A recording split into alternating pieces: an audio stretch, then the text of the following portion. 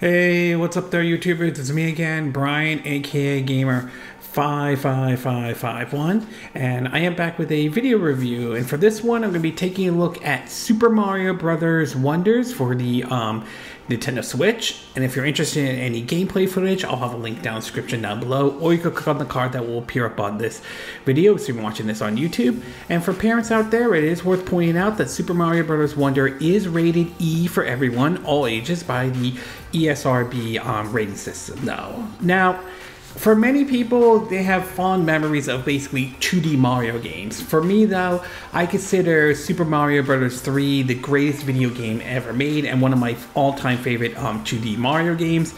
This comes right next to games like Super Mario World and even Super Mario World 2, Yoshi's Island and everything like that. And while I do think the new Super Mario Brothers 2D games were good, they didn't, to me, never reach the level as, say, what Super Mario Brothers 3 or Super Mario World or Super Mario World 2 Yoshi's Islands never did. They're not bad, but they're just not, they're all right. They're still fun. They're still good. Just never reaching that moment that the games that I mentioned and everything like that. So it was kind of interesting when it was announced and kind of surprising when we started to hear rumors about another 2D Mario game. And when we finally got the chance to see it being revealed during one of Nintendo's Directs last year, though it was kind of a bit surprising in terms of ranging from the visuals to even some of the gameplay mechanics here and there though. So it was certainly nice to see a brand new 2D Mario game and everything like that. This was also coming off the heels of the fact that the Super Mario Brothers movie did enormous at the box office though. It was a huge success.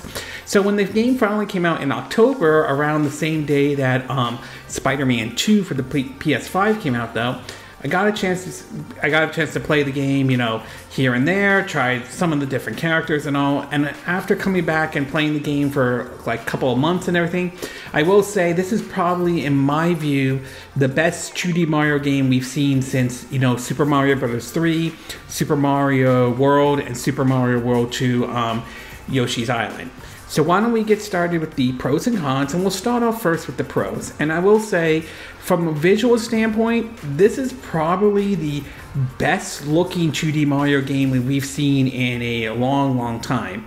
Now, we've had, you know, as I mentioned before, we had, you know, like the new Super Mario Brothers series in terms of the 2D Mario games and everything like that. And while there were some moments where the game actually looked impressive and everything like that, the visuals never reached the level compared to, say, like Rayman Origins or Rayman Legends or Donkey Kong Country Returns or Donkey Kong Tropical Freeze ever was though. I mean, they were okay, but nothing really spectacular or anything like that.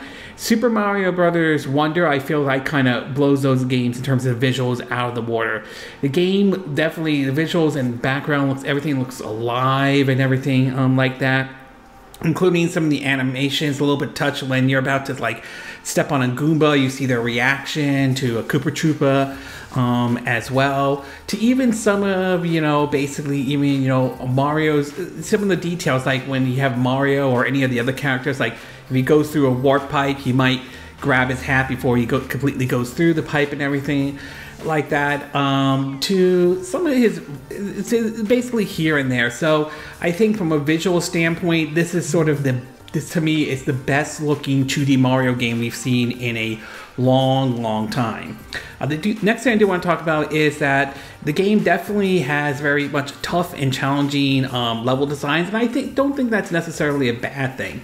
We started to see this in games like New Super Mario Bros. Wii and U and all, and we've also seen this in other 2D games where they really test your platforming skills in general and all, and Super Mario Bros. Wonder kind of continues that as well, including with some new power-ups like Bubble Mario to Elephant Mario to even basically, you know, like Drill Mario and all. So it definitely adds for some, using those power-ups definitely add for some interesting challenges for some of these levels and all. Some of these levels I do think do require you to play it more than once if you're trying to find everything in the game and everything like that, especially if you're trying to find all the hidden secrets in the levels and everything, though. But it definitely adds to the design, especially the Wonder Flower.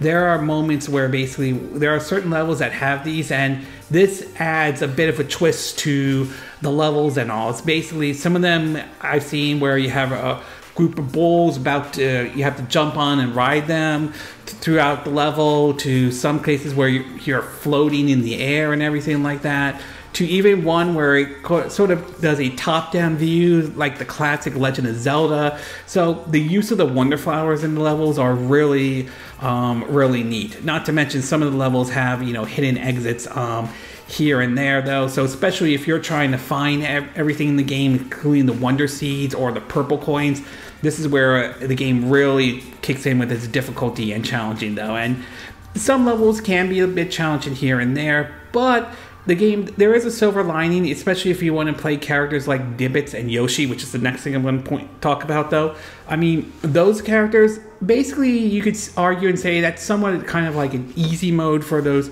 type of characters. They don't use power-ups, but they do have different abilities, with Yoshi having the ability to hover in the air for a little bit, which can come in handy if you're trying to cross certain jumps you may have a hard time with, to Nibbler, who basically can't get hit or anything like that. I mean, yes, he could die if he falls into a pit or anything like that, but being hit by the enemies, no, he can't. So it's basically, you could argue in some ways that is an easy mode for those who might have a bit of a hard time if you're playing the other characters, Mario, Luigi, the two Toads, Princess Peach or Princess Daisy for that matter though. So basically it is there for those who might struggle with the game and all. And finally, last but not least though, I do want to point out that this game definitely has, in my view, a Super Mario Bros. 3 and Super Mario World vibe to it though. And that to me is a good thing. I mean, ranging from how the map layout is set up to basically the hidden secrets here and there, and finding like the hidden exits and everything. So it just really, there's a bit of a vibe to it. And I think that's definitely a good thing. This is probably one of the Super Mario Bros. Games that I was really excited for a long time. Not that the new Super Mario Bros. Games were bad, but this one I think, like I said, I like the vibe to it. And I do think it does kind of blow those games out of the water and all. Okay, we're going to take a quick break, and when we get back, we'll get to part 2, which is the con. So we'll take a little break, and we will be right back.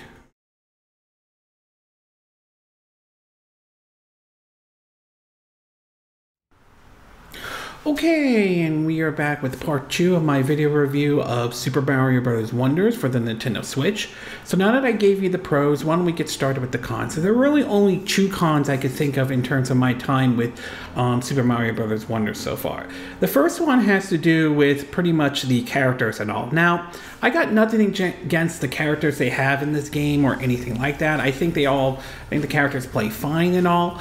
The only issue I have with them is that outside of Nibbler and Yoshi and the Yoshis though, basically all the other characters, Mario, Luigi, Toads, Princess Peach, and Princess Daisy, they pretty much play the same no matter which character, no matter which one of them you pick though. I mean, yeah, they may have different facial animations and everything like that, and different appearance when they pick a certain power-up and all, but generally speaking, they're pretty much just going to play the same no matter which one you pick. So you're basically not going to see anything.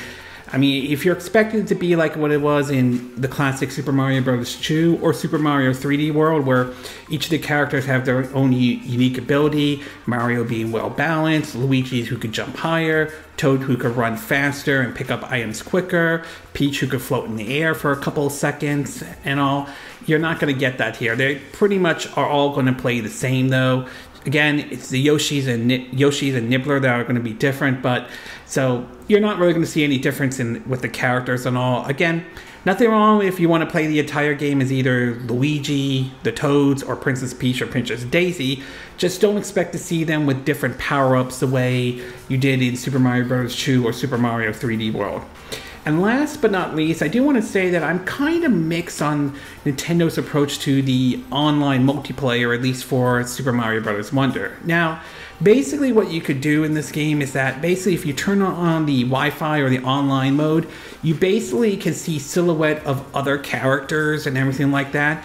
And if you like touch them and everything like that, if you were to die, you turn into a ghost and you have a couple seconds to either touch a stance that you could put up by pressing down and X, I believe that's the one, to basically not lose a life or have one of the silhouette characters touch you and everything like that.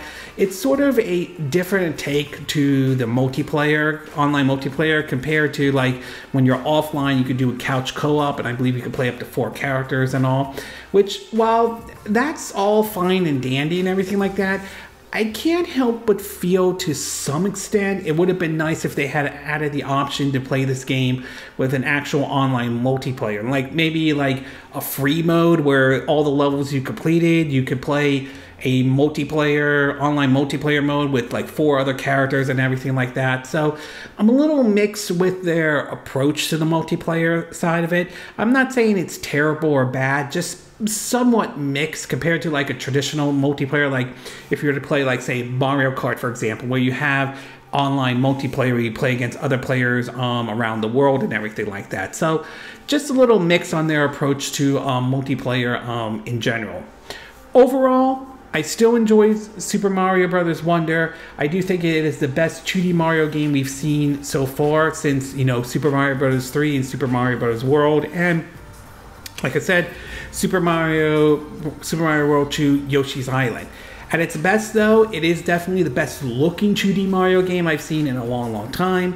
The game does have tough and challenging level designs, which yes, I can understand could turn some people away, but definitely test your 2D platforming skills, especially when the Wonder Flower involves, which basically changes the levels a little bit here and there. The fact that they added the Yoshis and the Nibblers, which are definitely nice for those who want a more easier time with the game and everything like that. And like I said, I definitely gained that Super Mario Bros. 3 and Super Mario World vibe to it, and that's definitely not a bad thing. At its worst though, I will say that outside of the Yoshis and Nibblers, as I mentioned, doesn't matter which character you pick, they're all going to play the same. So if you're expecting anything unique or different in terms of gameplay mechanics, you're not going to find that here in Super Mario Bros. Wonder. And I am a little mixed on their approach to online multiplayer. But my overall consensus to it is that I am happy with what I've seen so far. I definitely enjoy Super Mario Bros. Wonder. It's definitely recommended for longtime Mario fans and those who enjoy the 2D Mario games. As for what we could expect maybe in the next Mario game, I suspect most likely the next one will probably be a 3D Mario game for, you know, the Switch successor, whatever Nintendo decides to call it though. So time will tell when we'll see the next Mario game, but for those who are fans of 2D Mario games, this is definitely a recommendation and definitely one to pick up for your Nintendo Switch and all. Okay, this concludes my video review of Super Mario Bros. Wonder for the Nintendo Switch. And again, these are my opinion. What are yours? What are your thoughts about Super Mario Bros. Wonders? Have you tried the game yet on the Nintendo Switch? Do you think it's the best looking 2D Mario game though? Do you like the challenging, you know, the difficulty and the challenging to the game though? Do you think they should have added some unique features for any of the characters if you decide to play any of the different characters in Super Mario Bros. Wonder? Do you like their approach to the multiplayer mode in the game, particularly the online multiplayer mode? Or do you think they could have done it differently or something like that, or done it better? Do you agree with what I said in this video? Do you disagree? Do you have a difference of opinion? As always, sound off in the comment section below. Let me know what you think. And if you do like this video, I hope you hit the like button. I would appreciate it. And I hope you do subscribe to my YouTube channel. If you do, make sure you hit the bell icon for notifications of any new videos I put up. Also, feel free to share this video if you want to, and feel free to donate to my channel if you like. You could do it through PayPal me, Patreon, or Steam Labs. Links will be in the description of this video, so you're watching this on YouTube. Excuse me. And I will see you again next time when I do another video. Hopefully that'll be soon. Until then, from Southern California, I wish you all a good day then. Bye.